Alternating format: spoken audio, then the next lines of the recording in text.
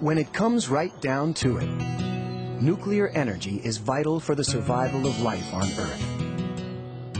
It's the energy that powers the sun and gives us the heat and light we need to thrive. For billions of years, nuclear energy has been produced naturally in every star in the universe.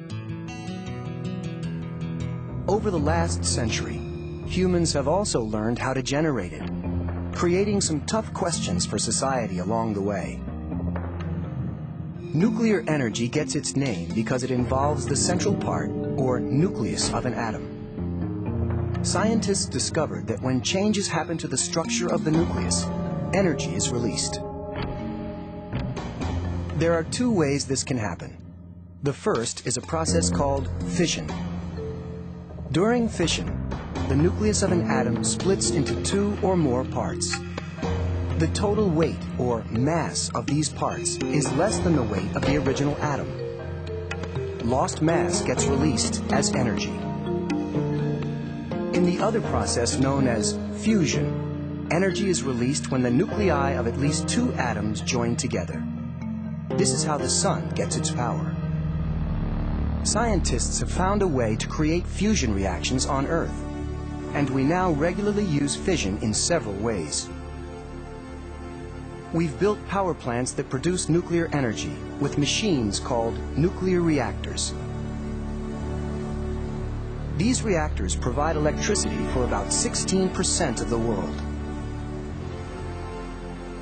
Nuclear energy is also used in medicine to help scientists diagnose and treat disease.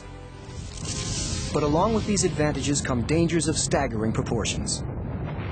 If nuclear reactions are not controlled, a tremendous amount of energy is released in the form of an explosion. These explosions produce radiation, which harms the cells of the body, causing sickness and even death.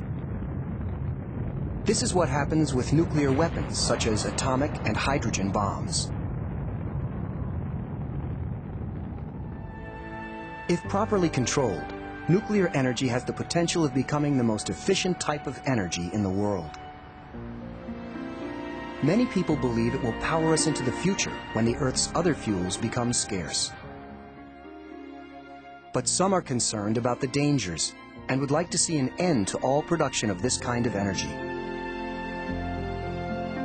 It's a debate that is sure to continue well into the 21st century.